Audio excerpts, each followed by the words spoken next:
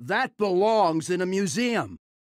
He's not going to use his hero power until next turn anyway, where he will likely have the mana to play Finley and do it immediately. And the Divine Shield value trading up with a Flame Tongue actually, seems like it could create some favorable trades in the future. And that's a big draw from INER there. The Forbidden Ritual allows him to play Darkshirt Councilman, play Forbidden Ritual, not only get a huge buffed Councilman on board, but also get a very wide board that's very difficult for Thijs to trade into, even with his Flame Tongue Totem on board. It's important to note, many players include a Elemental Destruction or Lightning Storm in some of their Shaman decks. Thijs does not. Thijs has no way to clear this board.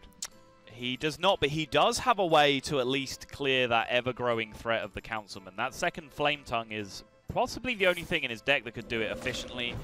He's going to go ahead and Totem before playing Finley here, which might seem obvious, but there is a thought not to do it because sometimes you pick up the Warlock hero power, which means that you have more mana available to you for a card that you draw if you don't Totem first.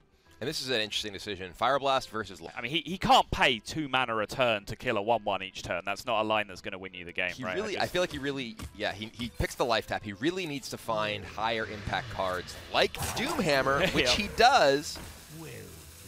And INER with the well played as Thijs gets exactly what he was looking for. And now INER does have a very good turn here potentially. Oh, a 0 cost 8/8 in the Sea Giant is huge.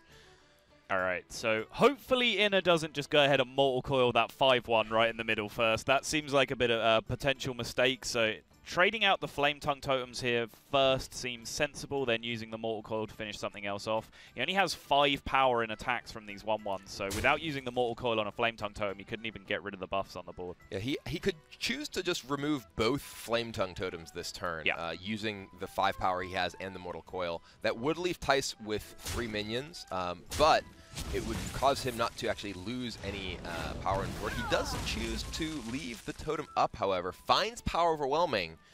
He could use that to clear off the totem as well. Or he's going to take down Finley and leave just the totem in play. Yeah, it looks like he's just going to isolate the totem. So the ordering there, he wanted to use the Mortal Coil early in his turn while he still had attacks remaining. Just the 8/8. And is going to have to choose exactly how he wants to use it, whether he sends it face. This lets Thijs potentially find Feral Spirits, which can absorb damage over time fairly readily. Oh boy. But Defender of Argus makes that 8/8 a lot scarier. Yeah, it certainly does. I think what Thijs was trying to set up that turn, or would have loved to have set up that turn anyway, was a situation where the Sea Giant had to choose between killing the 7/7 or the Flame Tongue Totem, where there wasn't enough damage to deal with. Really as much pressure as Thijs is right here. Life Tap will find him. Doomhammer's a great card, but not when you're this far behind and not when you already have Doomhammer in play. Yeah, I mean, Thijs is going to consider his options here. He's just going to go face. I think this ends up being his out. Is 13 really... And I think that attacking the minion, you're going to take damage from the minion attacking your face next turn regardless. Right. He does choose to clear the Peddler, so I'm curious exactly what he's playing around in this instance. Yeah, it's hard to say, but... No matter what he was playing around, nothing could help him survive. Leroy Jenkins, who comes down and takes game number 2, tying up the series for INER. Yeah, and that'll feel great.